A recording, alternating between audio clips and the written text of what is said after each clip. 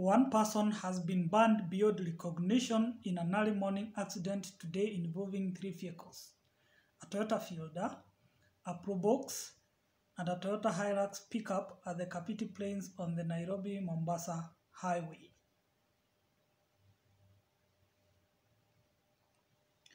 According to witnesses, the Probox and the Fielder burst into flames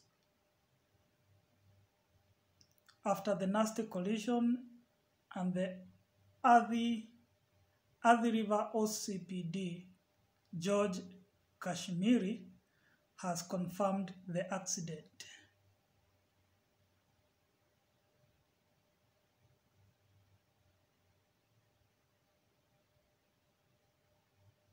Five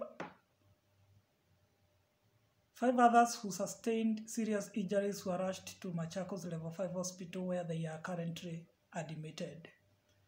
The body of the deceased person was moved to Machakos Level 5 mortuary, while the vehicles were towed to Chumvi Police Station. In other news, Kirinyaga County has closed its offices.